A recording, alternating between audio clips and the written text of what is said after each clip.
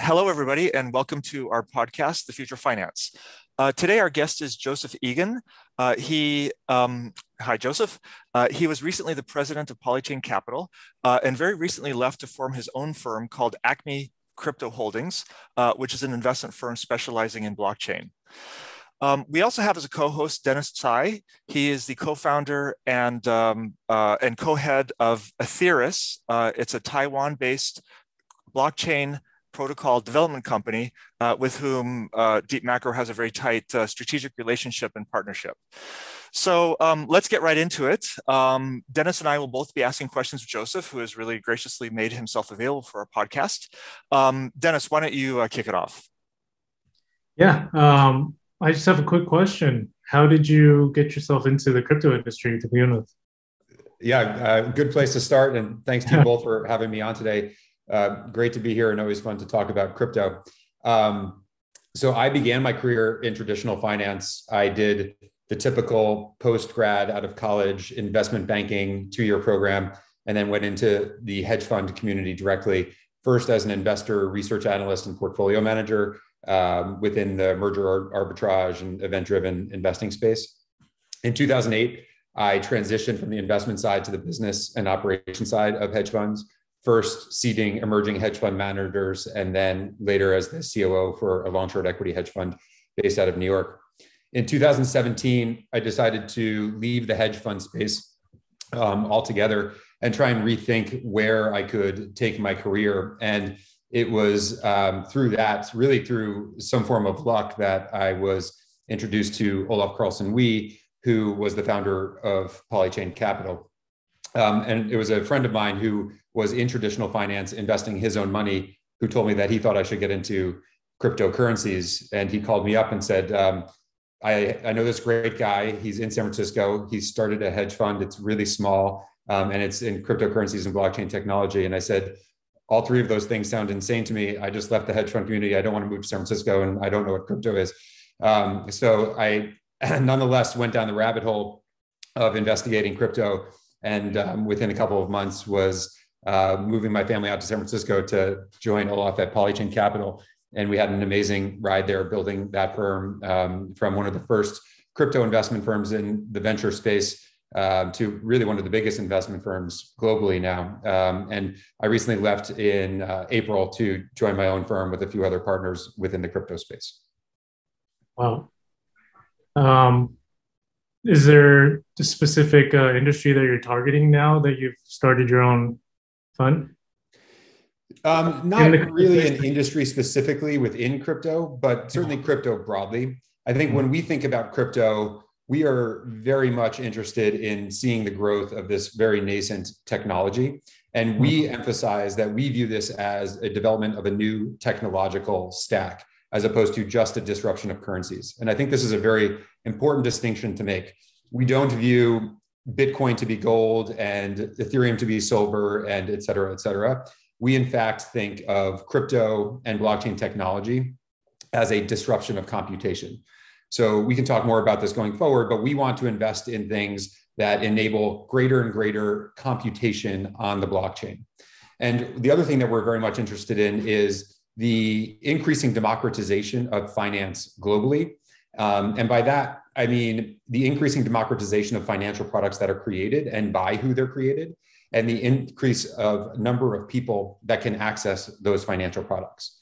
So if you think about a somewhat simplistic or base analogy today, Goldman Sachs, since the middle of financial transactions, or another investment bank, they are the ones who create the financial products, and they're the ones who allow people into those financial products.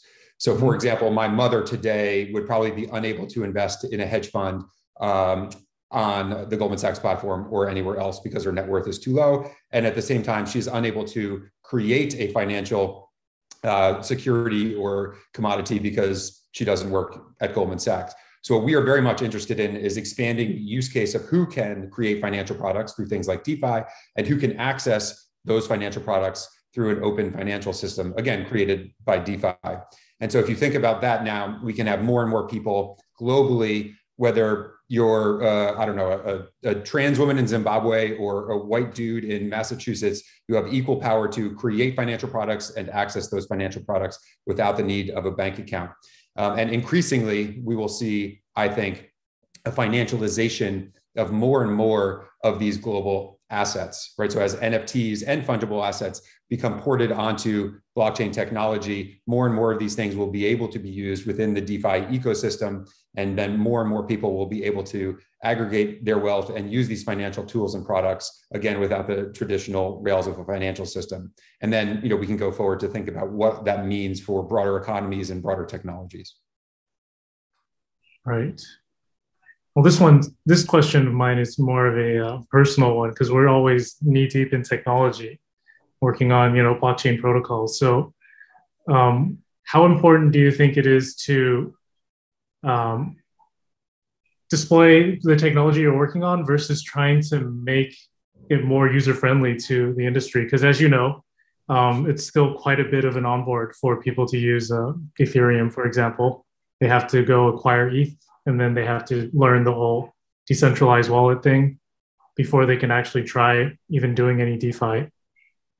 Yeah, this is an amazing aspect of crypto to me. Mm-hmm. And one of the reasons it's so surprising how successful or how exponential the growth has been within crypto is that all of the growth that has happened within DeFi is despite, excuse my French, the really shitty interface, right? Yep. Like over the past 18 months, DeFi has basically grown from something like $100 million in smart contracts to over $100 billion, right? It's probably the fastest growing ecosystem within technology that we've ever seen. And yet to do it, you need to your point, buy the digital asset, download the wallet, send the asset to the digital wallet, be able to connect that digital wallet to a DeFi Web3 protocol, and then potentially continue to do other more and more recursive borrowing, lending, pools, et cetera. It is incredibly difficult in that one sense. And so one of the things that we are interested in, as I mentioned about Acme before, is increasing the pool of people who can access crypto more easily, right? So it's both increasing the people who can come in and then also increasing the products that are able to be available on blockchain technology today. And so one of the things as we think about that difficulty is that despite that difficulty, we still have about $110 billion today in DeFi. And yet only about 2% of the global population has access to cryptocurrencies. So if you think about that massive growth of 2% to hopefully 100% of the world, we then have this also continuing massive explosion of growth within the DeFi ecosystem as more and more developers create easier to use wallets, disrupt the wallet interface altogether, create more financial products with those easier to use wallets, and so on and so forth. The other thing I'll say about DeFi is that there is another aspect that is way more user-friendly than the traditional ecosystem. So while technologically it's difficult to understand how MetaMask works, you don't actually have to understand that, right? If you think about Uber today, you could argue if you don't know how to use a phone that Uber is actually fairly difficult. It's even more difficult if you want to understand all the hundreds of transactions that go once you click that button to send the driver to you, right? Uber has done a great job of abstracting all of that away, and eventually we will get there in crypto.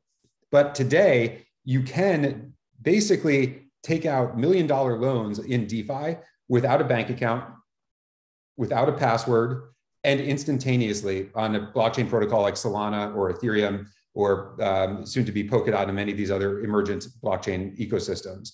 And so if you think about that relative to the process of having to get a mortgage today, right? I call my mortgage broker, they KYC, they AML me, they make sure my financials are all in order. I take probably months of emails going back and forth. I finally get my bank account open, then they approve my mortgage. Then I have to do the title search. And 4 months later in New York, at least, you actually get to close on your house.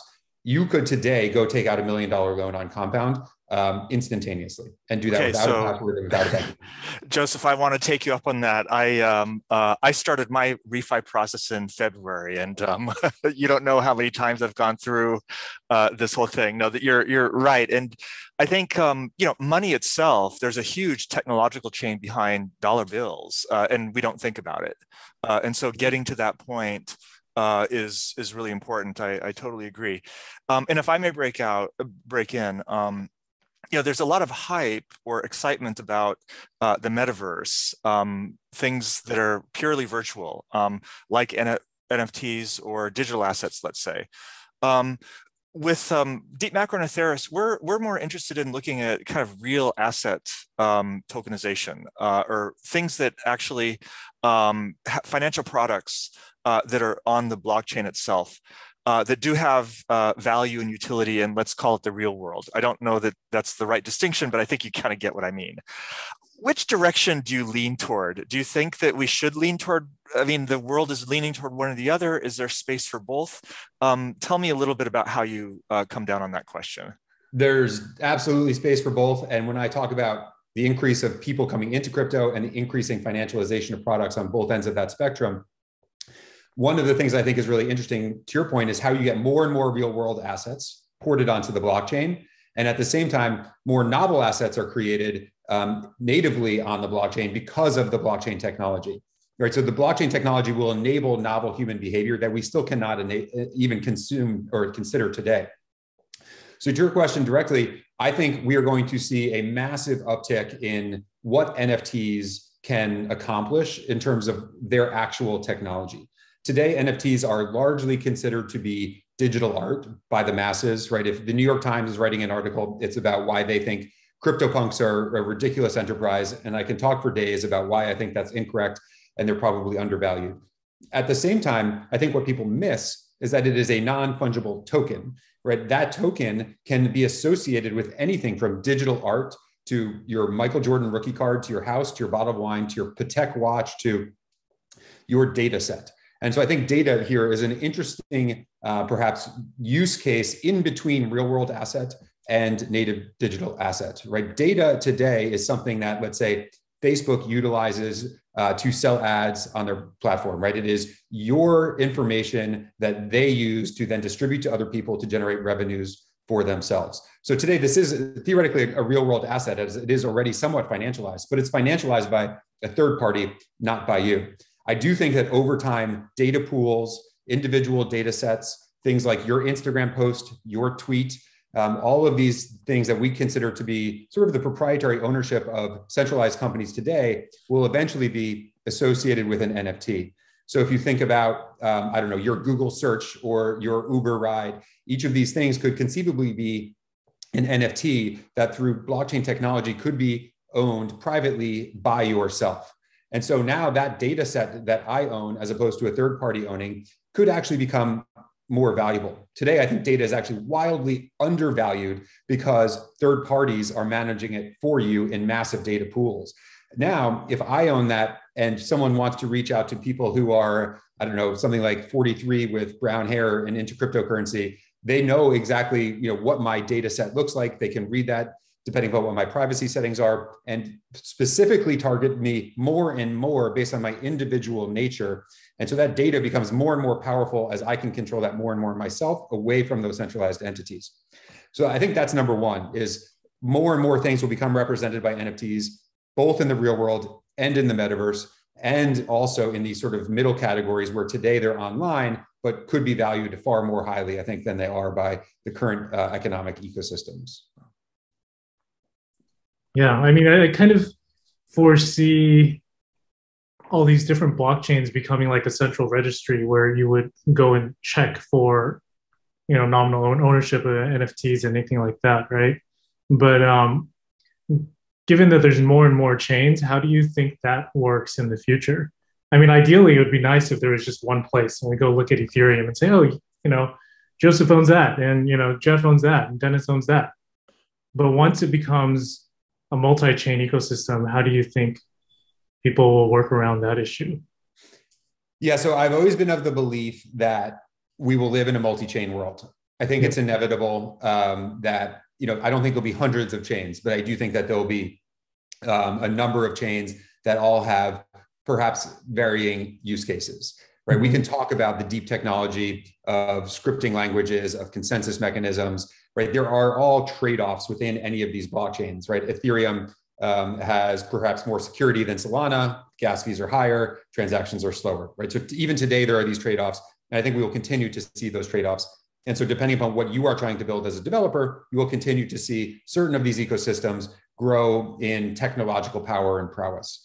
At the same time, we're already starting to see increasing cross-chain communication through things like Cosmos and Polkadot, but then also through other technologies where different chains are being bridged as opposed to connected through a central hub and spoke model with things like, I don't know, like Connext for layer 2 or dBridge for a cross-chain communication. And so over time, a lot of these technologies and the cross-chain nature of it will be abstracted away from the user base in the same way that that Uber ride today, right? The deep tech stack is abstracted away from the user so that I can send you, Polkadot or Ethereum or Solana across any number of chains to any wallet that you have, regardless of what the base of that wallet actually is. So one of the things that we're very much interested in today is the expansion of that, let's say cross-chain communication and how that enables novel cross-chain interaction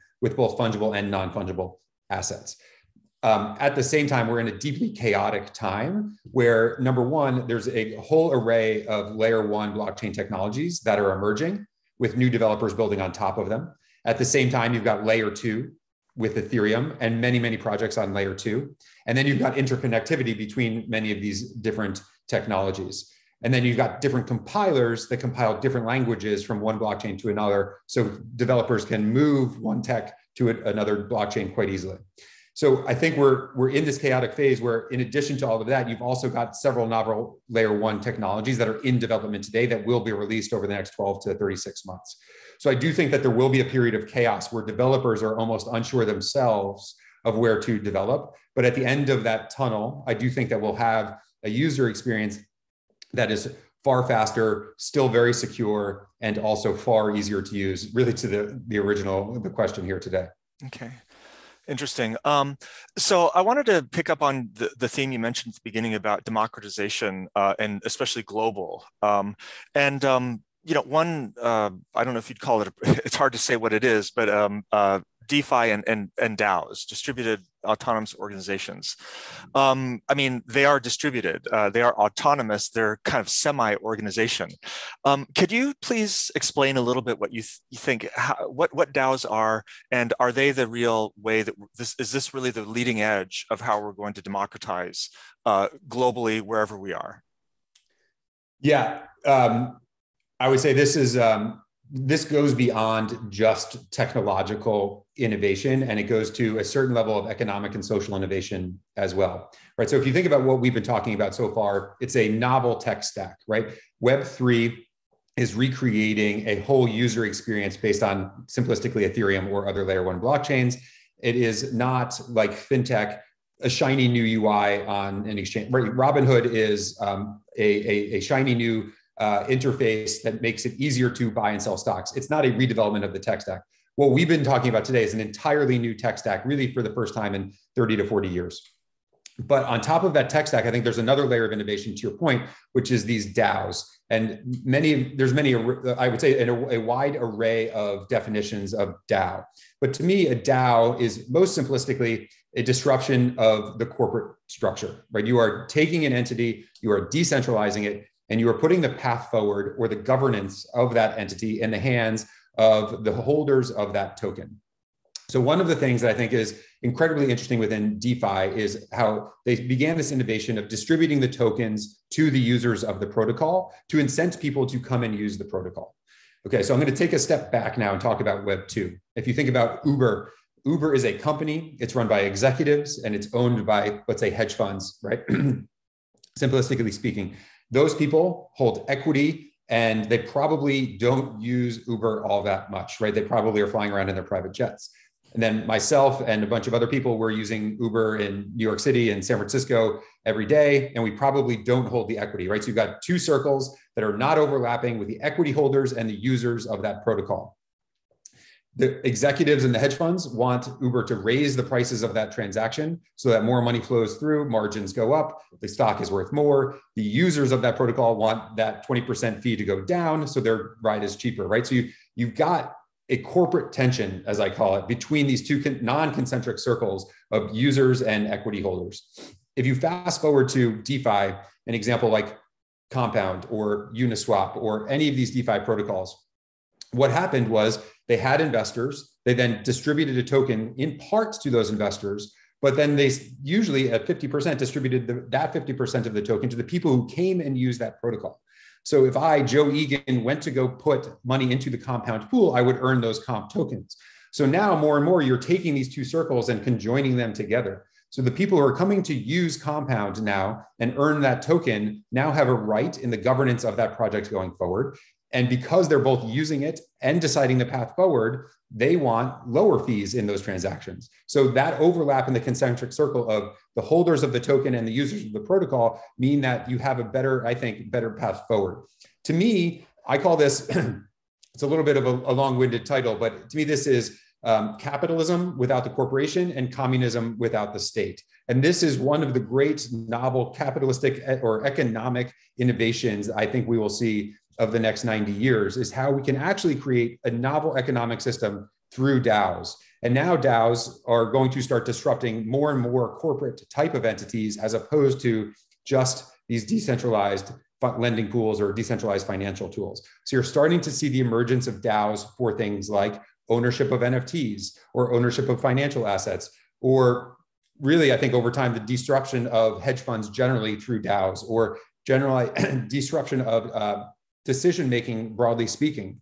And then going forward, you'll start to see DAO governors, people who are very specifically getting delegates of votes because they know very specifically about, I don't know, art in NFTs or wine and watches in NFTs, right? So over time, we'll start to see the emergence of these DAO politicians and governors where they're micro experts within each of these ecosystems. But I do think this alignment of interest between token holders and users of these DAOs or these protocols or these DeFi protocols will be a massive economic movement going forward to really, I think, recompress what we've seen in sort of the disruption of the elites versus the common folks in our world today. Wow. Okay, that's really fascinating. So one thing that got a lot of attention recently was they're calling it the Constitution DAO, which bid in an auction of a rare copy of the US Constitution. I mean, obviously there's a bit of publicity stunt element to that, it seems. Didn't quite make it, but could you maybe use that as an example to elaborate about what these things are all about? Yeah, so in this example, a group of people, a decentralized group of people, effectively a global group of people, pooled money into a vehicle and voted on how to basically try and win that constitution, which is a real world asset, somewhat ironically. Also, potentially that asset was, if we want to get kind of meta and philosophical, the first attempt at decentralizing monarchy globally. And to own that in a totally modern, both corporate and technological structure, I think was both quite hilarious, but also amazing that decentralized group was actually quite coordinated and almost won in a somewhat amazing fashion. And so I think while they didn't win, they still proved to the world that these types of organizations can be wildly successful. And it highlighted also to the world that these DAOs exist, where I think in many cases people did not even realize that things like this could begin to occur. I think the other thing that it highlights is, potentially what fractionalization of financial assets could mean to the world going forward. And I think this is perhaps outside of the PR and getting more eyeballs on crypto and DAOs and blockchain technology, this is really a core lesson here.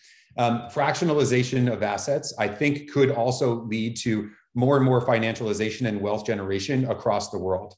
If you think about a real world analogy today, if you have a $100 million house, there's only so many people in the world that could own that particular asset, right? You have to have a wealth of probably $1 billion, have a really successful, financier at a bank that's willing to finance that, et cetera, et cetera. Now, if you fractionalize that, you open up the world of buyers to people who can afford portions of that to a great degree. So maybe I want to own 1/1000th of that house because I think it's going to appreciate in value. So now you've actually probably increased the value of that house because you've increased the buyer set. But along with that comes other necessities, right? The buyer of that fraction might want to one day re-aggregate those fractions and put it back into his own full ownership. So there's still many steps on the path of fractionalization, but that fractionalization at the end of the day of general asset ownership will afford more people the ability to own a greater array of the world's assets. Those assets will become far more liquid.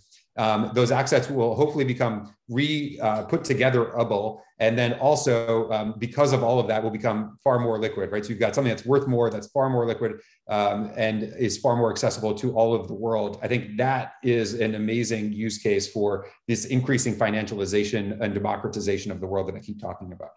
Yeah, I mean, I totally agree on that. Are we underestimating, though, the difficulties in kind of the legal aspect? I mean, ownership, creates rights and obligations, and I think that some of these efforts so far, they've been out there. Technologically, it's possible to tokenize a lot of stuff, and here and there are projects that are done. What is preventing it from like really kind of catching fire? Is it really? Is it the more legal, regulatory aspects that need to get sorted out first, or is it just a matter of the market, this global community getting used to the idea of, hey, I can actually do this? I would argue that it's caught fire and there's rocket fuel on the fire and it's exploding wildly. Okay. I take your point, but I'll just paint the other picture, which is the growth in DeFi that we've seen, for example, or the growth in users of crypto, or all of these metrics that you see, excuse me, of this massive growth. And if you just look at the underlying technology and the growth that we've seen of numbers of founders coming to our space, there is this massive boom happening. That said, we are still, very much in the early days. Some would argue in 2000 to 2004, where we were in terms of users of the actual internet. So I do think we still have to get more and more people into this crypto ecosystem and get them comfortable with some of this decentralization, but really do that by abstracting away a lot of this technological difficulty, as we talked about earlier. So yeah, I do think that there are technological burdens to getting people in. There's obviously some of these, I would say it's harder for us in the West to see the great benefits, right? I trust my bank most likely in the US, right? Yeah. It's harder for us to see the benefits of this redundancy, this security, this greater decentralization of computation versus someone who's, potentially seeing rampant inflation in some sort of Saharan African country, or in Venezuela, or wherever you're seeing this sort of massive inflation, or who's able to get bank accounts and who isn't. So I do think that the benefits will potentially accrue to people globally outside of, let's say, the US first, and that might actually be one of the leaders of this technology going forward.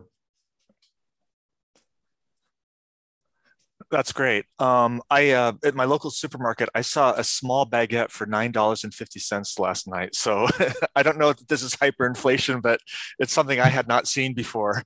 And I'm sure you could get it in Paris for a fraction of that. Let's hope that we don't get into that situation. But I do know that at the central bank level, there's a lot of consideration about what crypto will mean for payment systems, and then also whether having a competitor. I don't think that anybody would argue that crypto will make fiat currency irrelevant, but there's been a lot of work that, well, maybe having a competitor will make it a little bit more honest. So that's kind of a little bit off our beaten path, but your comments on the DAOs and stuff, I think is really spot on too. I don't know. Do you have any? Suppose that I were just getting into this. What would you? How do you advise people? You must have a lot of young people come, and what should they be doing in crypto? Yeah, I would say there's a whole array of things. Listen to the Deep Macro podcast would probably be number one on that list.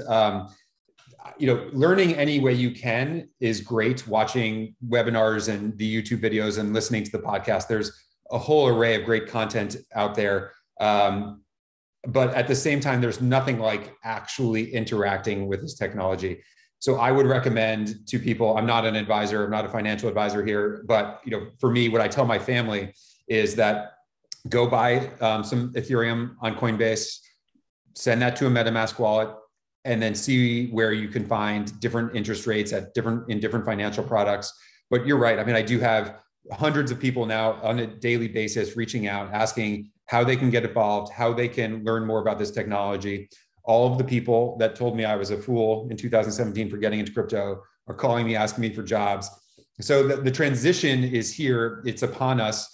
And it's definitely best to really learn by doing and to get involved in the space. So there's really not any one thing, but there are more and more, I would say, technologies that are working on ways to get people in gradually, through things like gaming, which I do think will be one of the big draws, right? I think gaming is probably one of the biggest economies globally that no one really appreciates and understands. And many of these games now are being built on these blockchain technologies. And as people realize that they can now basically take ownership and financial ownership in some of these assets within games, I think you'll start to see a broad migration of gamers that pull other people into crypto, as opposed to DeFi, which was sort of the first thing that pulled people into crypto. Dennis, I can't let that slide. Dennis is the game guy. Any follow up there? No, I think he's absolutely right. I mean, the game angle is going to bring in a lot of the young kids that will probably create a completely new financial instrument out of the gaming things that are coming out, right? We're seeing Sandbox with like virtual real estate, right? I can imagine kids having items and assets in the digital world in the metaverse, and maybe even lending it out. Stuff like that just probably, just flies by us really quickly, but the kids will pick it up. And proof's in the pudding. There's Axie Infinity is the first kind of play to earn kind of model that's coming out, and I see a lot of people starting to follow that model these days. Oh yeah, I think the whole disruption of gaming is one of the great examples of the combination of financial assets, the metaverse, gaming, and regular fungible tokens on the blockchain, right? If you think as a game developer today, I can pre-sell NFTs that are items you can use in my game to finance the game without ever having to raise money from a venture firm, a venture studio, a corporation, whatever it is. I can build that technology. I can then launch the game. People can use these NFTs in the game. If they're successful in the game, they like the game, maybe they want to hold those NFTs because they think that they're going to appreciate in value, as they did in Axie Infinity, as you just mentioned. Or maybe they want to sell them to other people. And then there's a project that we invested in called Fungify, where you can actually take NFTs today, put them into a lending pool, and take out a fungible token, right? So I can now own non-fungible assets, take out a loan, and go buy a house, right? So these financial use cases of things that you can do with NFTs, of in-game assets, is really massive. Now, if you take that yet another step further, within crypto, I think we will have an enabling of the creator economy, not just being for the creators on TikTok today, but for everyone globally. Like, I think you'll see a disruption of labor forces as you have the DAOification of corporate entities, you'll have the disruption of labor forces, which become far more liquid. And each of these labor forces now can become their own content creator. So me as a gamer, I can go and buy those financial assets. I now am a holder of sort of like the economic ownership of that underlying game that I'm playing. I'm even more wed to that game. I'm even more interested in playing that game. I can then create clips of me being successful in that game, sell them as an NFT myself. I can control my own content. I don't distribute it through YouTube. I distribute it through a decentralized video protocol. Right now, I can start creating these contents. Maybe I'm a member of a DAO that all co-owns all of that data or the content that I create. Right. So now each of us as individuals can become the owners of our own content that we can create, regardless of what our expertise is. And this decentralization allows for greater and greater expertise and people to distribute that expertise to people who need that expertise through these more efficient labor markets, whether it's gaming or otherwise. Okay. Yeah, I'm also starting to see more DAO as a social entity, more, as opposed to having a DAO as a protocol. What do you think about that? Because DAOs already are social entities. 100% agree with you. I think I mentioned CryptoPunks earlier and how some people are flabbergasted at the price of a CryptoPunk. What I don't think people recognize is, number one, how art progresses over time. And this is just a novel advance of art. And many, many people who see that don't think it's great because they think the Mona Lisa is beautiful. And other people who see that think the Mona Lisa is terrible. And why would you go stand in a sweaty museum to see that when I can just look at my amazing pixelated art, right? So there is an artistic element to this. And what I think will be really interesting is how AI changes the face of art going forward. It's going to be absolutely fascinating. That's a whole other podcast we can do. Then from there, the ownership of that gives you social status itself, right? It has become its own sort of social status tool. If I have that as my, my Twitter picture or whatever it is, my avatar in a game, et cetera, et cetera. But then from there, you can actually use these NFTs to then create social DAOs where people create chats on Discord and eventually the decentralized version of Discord. And these communities are wildly vibrant, right? If anyone is a member of any of these communities, you know exactly what I'm talking about. The amount of high quality information and content that is existent within these Discord communities, where, by the way, you need typically that NFT to gain access to that community, is absolutely massive. So people are now paying to get into these communities where you have this social interaction. Then you have, think about what's it called? Wall Street Bets, right? I mean, imagine if Wall Street Bets, to get in, you needed an NFT. In that case, Wall Street Bets would be worth way more than Robinhood, right? Robinhood's failure was that they didn't keep the chat on Robinhood. People go to Wall Street Bets, spend the entire day there, scrolling through, making a bunch of hilarious comments, creating some amazing ideas. They spend 10 seconds on Robinhood executing the trade, and they go back to Wall Street Bets. Imagine if you could monetize that. You can do that today through these sort of NFT-based DAOs. So that social aspect to the DAO is, I think, a massive movement that is just beginning. And people, I think, outside of crypto don't realize how big it is, except they do because they're probably all on Instagram. Yeah, no, I think you're right about just the sheer volume and I would say quality of the information flows throughout any of these networks or social groups, as you say. And there is a real social element to it. These are different than social kind of media networks, I think. So, well, they are different. And I think one core difference is Instagram or Facebook in those examples, they are effectively DAOs that are controlled by one centralized entity. These DAOs are controlled by the people who own the NFT. The DAO itself is the one who controls that content, who controls that data. It's not left to someone else. So when we were talking about, I don't know, if I'm an advertiser and I want to advertise to someone who's a CryptoPunk holder for some reason, right? I think that community is very interesting to me. I know specifically how to gain access, what their likes, what their dislikes are. I can now say, okay, everyone who owns a CryptoPunk gets, this $100 off your next purchase here, right? All of a sudden, the power of that DAO is not just the social aspect, but it's what other people, right? This is where data becomes more valuable, right? It's if you own your own data, you then are a better provider of that data to people because it's self-directed, not corporate directed. Absolutely. Yeah. No, I think, again, it's the next step of the evolution. And I think it does have some real powerful advantages. Dennis, anything else from your side? No, I think we covered a lot of ground. Okay. Well, that's great. Joseph, it was really fascinating. I really thank you once again from Deep Macro and Ethereus. Let's chat again sometime. Yeah, that'd be great. Thanks, guys, for having me on. Okay. Yeah. Thank you. All right. Talk to you soon.